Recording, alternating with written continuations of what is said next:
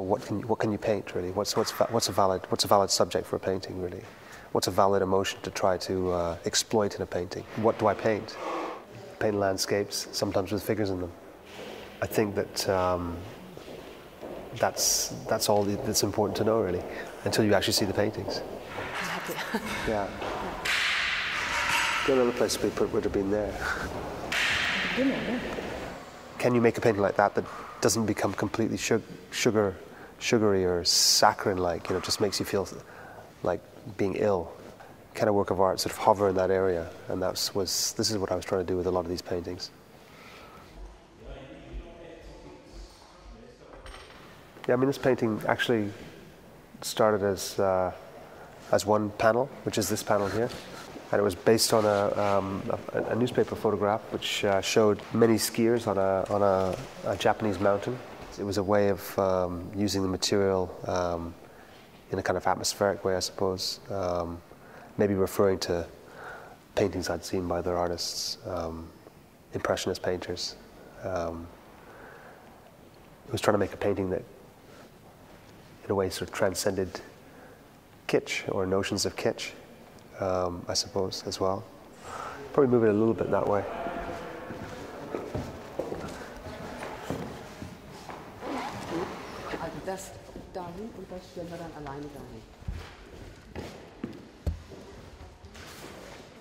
I mean, I think that, if I observe a lot of the paintings in the exhibition, I think that they are often made as one-offs, and then as time goes on, they seem to fit more into a group.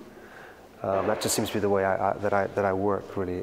I think with this group of paintings, I also wanted to try and, maybe create an environment. I was attracted to kind of, the contrast between the kind of built and the natural. I was attracted to the way nature seemed to be sort of encroaching on it, really.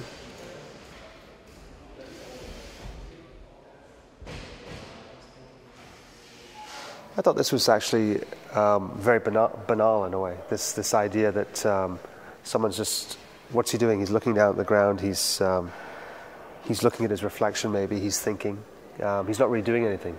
There's no action. The action is there's no action. I think that's what attracted it to me really. How do you make a still painting? You'd think that maybe there should be some action or should be some activity, but really. The action's all in his head, and then in turn in your head, I guess, as a viewer. You have to bring yourself into the picture. When you're in a studio in London, you're in a warehouse studio, say, that I was in London, where you don't really look out the window. There's no views, and as soon as you step outside, it's very grey. Working in Trinidad. On the other hand, although my studio is in a warehouse still, you're very, very. One of the first things you're aware of is just how bright the colors are on the street. Literally, I mean.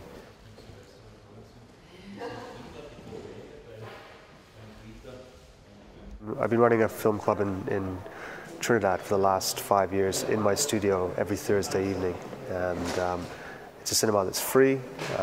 Anyone who's interested can come. And we wanted to bring this to Frankfurt as part of this exhibition. The posters are always to be shown as a group, not to be shown individually, because they're not really so much of interest as individual artworks. They're really it's just the kind of the group really. And we realize it's a very different situation here in Frankfurt than it is in Port of Spain, Trinidad, where we have no cinema that shows anything other than Hollywood or Bollywood films.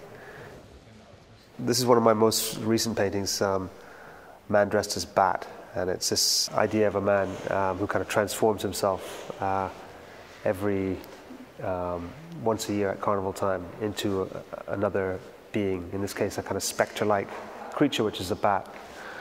I placed him on a ledge kind of overlooking the city. Hard to tell the city necessarily, but the horizon, boats in the water. I really don't know what I'll paint next necessarily. I think that's one of the reasons to paint, is because it is the unknown really. But that's what makes it daunting, and that's what makes it exciting. Thank you. On that note.